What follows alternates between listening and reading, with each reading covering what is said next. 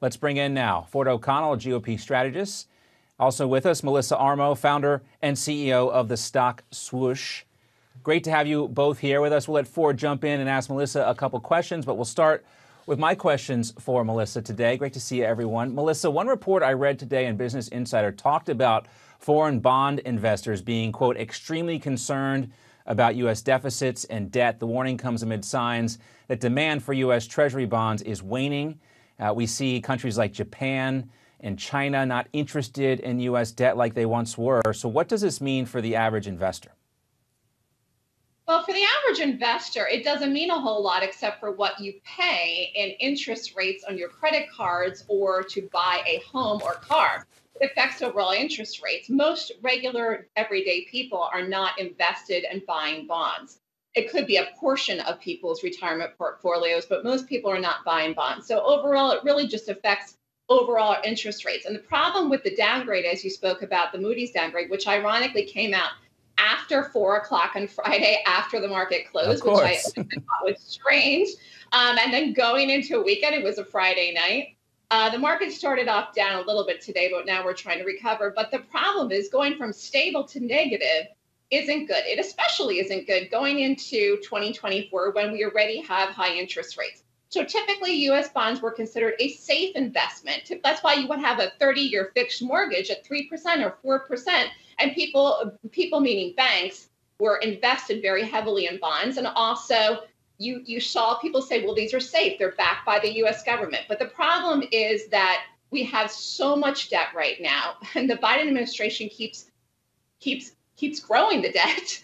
And then we're going into 2024 when interest rates still could go up at least another quarter to a half a point before they drop back again.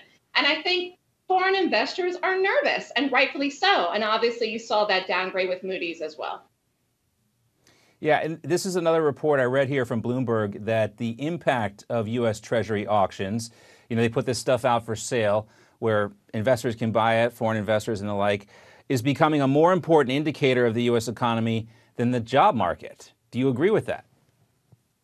Well, I would say for now, yes. But if the unemployment rate rises over 4%, then I'd say no. And that's where you would probably see the point where the Fed would consider lowering rates. I don't think the Fed is going to even consider lowering rates unless they get inflation down to 2%, which could take another 12 to 24 months, which is why they're going to keep rates higher for now. I don't think it's going to really affect until it hits over 4%, which may or may not be the case. When the numbers come out, honestly, John, I really don't even believe the numbers anymore. The numbers aren't even including all the people that have left the workforce.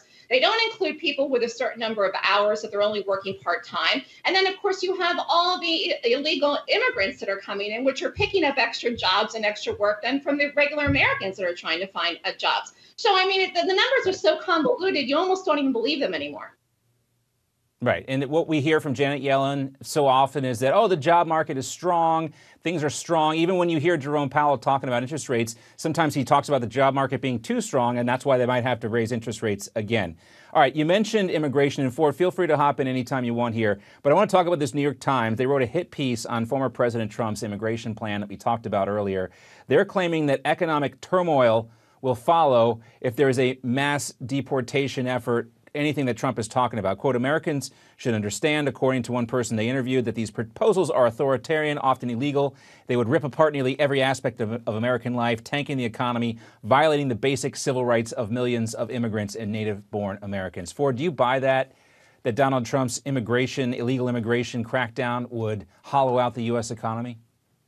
Absolutely not. Actually, in 2019 and 2020, when we were at a 45-year low in illegal immigration, wages actually increased. And under Joe Biden bringing in millions and millions of people, wages are now down anywhere from 3 to 5%. So now, and history has shown this. This, once again, is sort of what I will call a Chamber of Commerce immigration lobbyist article that is being pushed over and over. And the New York Times is going to tell the educated elite who read their newspaper that this is, in fact, true, when it's not. And this goes all the way back to even 1925, when we actually decreased legal immigration. Even our wages went up. So if you want to help the American worker, the best thing you can do is implement Donald Trump's immigration policies.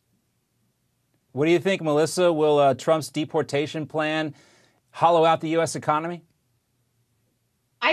we have a huge problem because we either have borders or we don't have borders. So earlier numbers a couple months ago was 2 million people came over the border in 2023. Then I heard 8 million.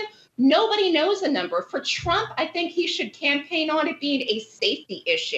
That, as far as we don't know who these people are coming through. Again, before people worried about COVID, now no one's worried about anything with that. I think Trump should run on this issue and hardline it because, this is one thing, particularly in New York, which we're dealing with the situation right now. It is just encapsulated the city. This is the one issue that Democrats actually in Manhattan are aligned with conservatives and actually agree because we have too many people coming in.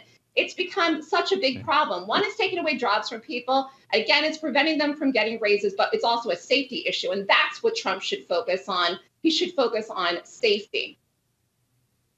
I think that's what it is for a lot of people. It's safety in their own communities. When you see people, and I saw a video of this, people just sleeping at Chicago O'Hare Airport like it's an open-air shelter for illegal immigration, something's got to change. Melissa, great to have you back with us. Thanks for your insight on the bond market, U.S. debt, Treasury bills, stuff to consider. Talk to your financial advisor about those things if you're interested. Ford's going to stick around with us. More to come here on John Bachman Now.